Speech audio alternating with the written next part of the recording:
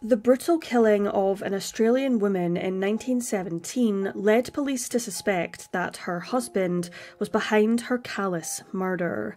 Only as time progressed, it became increasingly apparent that this case was far from that simple. Soon enough, the horrifying truth would unravel and, in turn, reveal a shocking secret.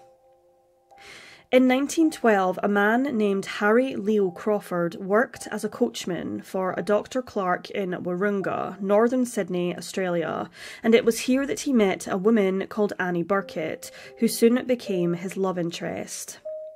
Annie was in her 30s and worked as Dr. Clark's housekeeper.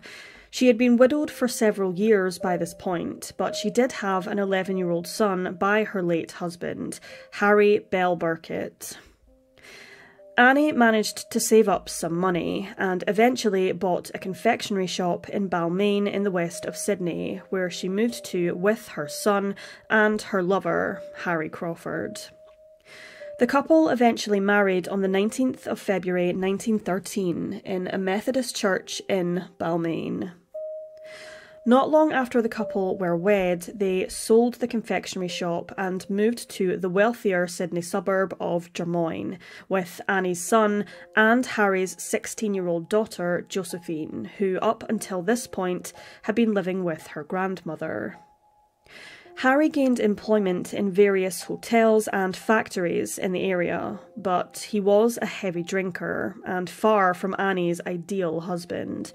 He was noted as being quite uncouth and was seemingly below Annie's normal standard of male suitor. On the 28th of September 1917, Annie suggested that she and Harry go for a picnic near Lane Cove River. Upon arriving at the river, however, Annie expressed her desire to leave her husband.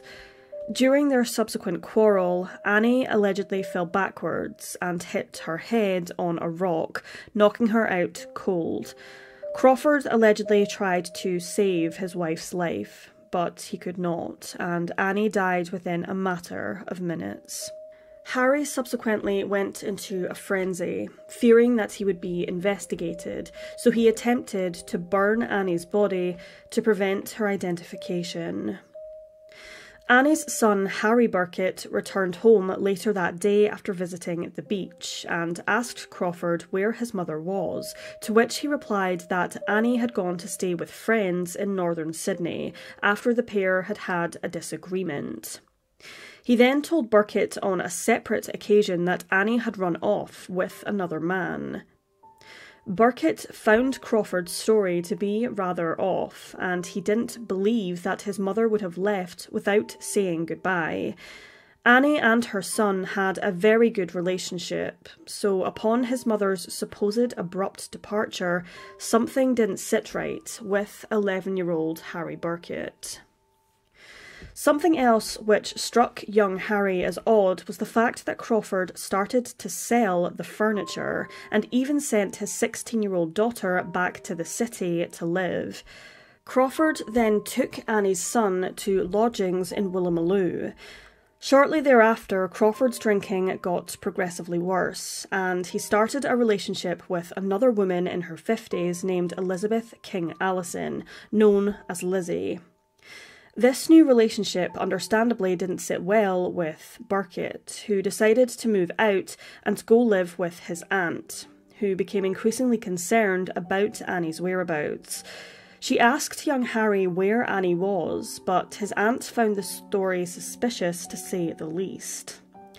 After discovering that his mother was missing, Crawford apparently took Harry Burkett to the Gap, a notorious suicide spot where he threw stones from the cliffs, and even tried to lure the young boy over the fence towards the cliff's edge. Young Harry also mentioned to his aunt about a week after this incident, Crawford took him to scrubland near to Manning Road in Double Bay, where he asked Burkett to dig a hole, before returning back to his lodgings. As a result of Harry recounting these suspicious events to his aunt, she reported his mother, Annie Burkett, as a missing person to the police. Authorities managed to track down the lodgings in Woolloomooloo where Crawford had been staying, but unfortunately they found it vacant. A few weeks later, on the 22nd of October at approximately 10:30 a.m, the charred remains of Annie Burkett were found in bushland off Mulberry Road, behind the Cumberland paperboard mill, situated on Lane Cove River in Chatswood, although she wasn't actually identified until 1920 due to the severe burns to her body, making it almost impossible to identify her. She was identified through dental records, alongside jewellery and clothing that had been found at the scene, which Annie's sister, Lily, confirmed to have belonged to her sister. Also of note, a broken whiskey flagon was found near to Annie's body, as was a small bottle of kerosene and pieces of a Japanese wicker suitcase. There seemed to be no obvious signs of violence on the victim's body, and the medical examiner concluded during the autopsy that the woman most likely died from the burns, as her skin was severely blistered. However, they couldn't conclude whether the female was alive or dead whilst she was on fire. X-rays also revealed the woman to have several fractures to her skull, and a large linear crack was found on the back of her skull, which could have resulted from falling onto a rock, as Harry had claimed, or from violence of some description. Annie's remains were buried in Rookwood Cemetery, at this point as an unidentified person. Annie's remains were exhumed for a second autopsy in 1920 to carry out further investigations. However, nothing of significance came of this. Annie's body was released back to her family after her subsequent identification, and she was buried in Warrenora in the south of Sydney. Harry Crawford remained a fugitive for 3 years before authorities found his 1919 marriage record to Lizzie King Allison in Canterbury and managed to trace him at an address in Stanmore a few months later.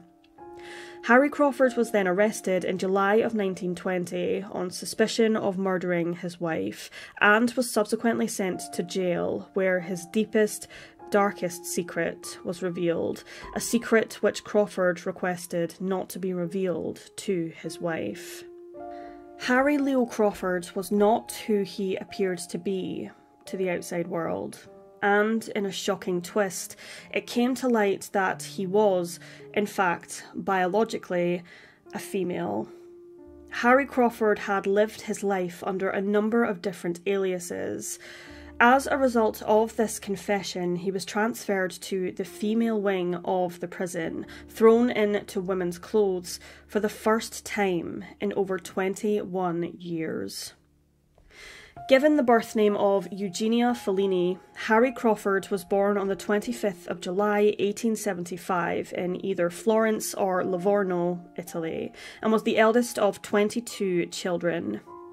In around 1877, when he was about 2 years of age, Harry and his family moved to Wellington, New Zealand. Their father was a strict and abusive man who worked numerous occupations, including as a fisherman and a carrier with a horse and cart.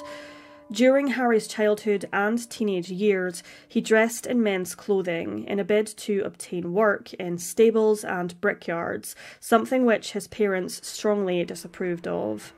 They were very traditional, so found it difficult to understand why Eugenia was cross-dressing. To teach Harry a lesson, his father forced him to marry a man named Martello, but Harry didn't want this. As a result, he ran away and embraced his true self as Eugene Fellini. At 16 years old, he found employment as a cabin boy on a boat, crossing the sea to Australia. It was during this time that Eugene became known as such. After Eugene left New Zealand, his family disowned him because of his, quote, controversial and shameful behaviour. They never contacted him again.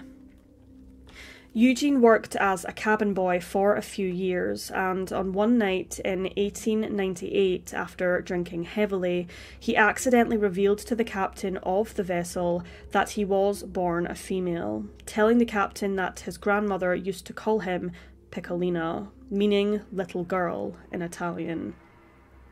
After this revelation made its way across the ship, Eugene was shunned by the crew, and as a result of his drunken mistake, was repeatedly sexually assaulted by the captain and his crew. It was believed at the time that if a woman was on board a ship, it would bring bad luck. A short time later, when the boat reached its next port of call in Newcastle, New South Wales, Eugene was sent ashore, penniless and pregnant. In 1899, Eugene gave birth to a daughter, Josephine Crawford Fellini, in Sydney, before heading to Double Bay with his newborn. He put Joseph in the care of an Italian-born woman living in Double Bay named Mrs. De Angelis, who Josephine referred to as her granny. This was when Eugene changed his identity entirely and became known as Harry Leo Crawford, a supposed sea captain who was born in Scotland. From this point on, Eugene only visited his daughter on the odd occasion, corroborating his time at sea. Eugene subsequently gained various employments in pubs, factories and meatworks in Sydney, before becoming a horse and cart driver and general worker in 1912 for Dr. Clark in Wahroonga. 4 years after marrying Harry, Annie Burkitt heard a number of rumours circulating regarding their husband's gender. Upon questioning her husband, Harry dismissed her and said nothing. This was probably due to the fact that being transgender at the time was illegal, so Harry most likely feared that his wife would report him to the police. The reason for their disagreement whilst on the picnic on the 28th of September of 1917 was due to the fact that Annie wanted to leave Harry because she, quote-unquote, couldn't stay married to a woman. The reason he burned Annie's body wasn't just because he feared he would be investigated, but also that his past would be revealed. During Crawford's sensational trial, known as the man-woman case across the media in Australia at the time, Annie's son Harry Burkitt testified and stated that his mother was never in love with Crawford. Burkitt stated that Crawford was quite persistent in his desires to be with Annie, and she eventually succumbed to his advances, but the couple were reportedly never happy. According to one witness, David Lowe, he had seen a delirious woman with a suitcase hanging around a scrub on the day in question, around 200 yards away from where Burkitt's body was later found. It was those opposing the Crown's case that theorised that Annie had accidentally set herself on fire. However, some damning witness statements came to light when a woman named Henrietta Schlieblich, who rented a room to Crawford after Annie's death, claimed that Crawford told her that he had a row with his wife, gave her a crack on the head, and she cleared. She even claimed that Crawford admitted his intention to kill young Harry Burkitt on the cliffs at the Gap. Furthermore, something even more damning was the fact that another witness claimed that Crawford, who was illiterate, asked various people to keep an eye on the newspapers, specifically keeping an eye out for any mentions of a murder in the area. After police finally traced her down, Crawford's daughter, Josephine, who wore a black veil as she gave evidence, told the court that she had always known that her father was in fact her mother, since she was around 7 years old. Crawford even told Josephine to refer to him as her father, not her mother, and told her about his name change to Harry Crawford. He told his daughter never to tell anyone his secret. According to Josephine, her granny, the woman who raised her, Mrs. De Angelis, Crawford had tried to smother her as a baby. It was when Mrs. De Angelis passed away when Josephine was 12 that she went back to live with her father. Crawford appeared on the stand dressed in men's attire for his preliminary hearing in July, but then dressed as a woman for his trial, which began in October of 1920. This took the Australian media by storm, as they'd never seen anything like this before. What also stunned the media was a piece of evidence presented to the court, a wooden and rubber phallus, which was found in the accused's home. This showed the court how, quote, deceitful 45-year-old Harry Crawford had really been regarding his gender identity, his lovers being unaware that he didn't actually have male genitalia. Due to his repeated deception regarding his gender identity and the fact that he concealed the truth about it, the media made Crawford out to be a, quote, monster and pervert. At the end of the 2-day trial, Harry Crawford pled not guilty to murdering Annie Burkett, but after deliberating for only 2 hours, the jury found him guilty of murder, and as a result, he was condemned to death.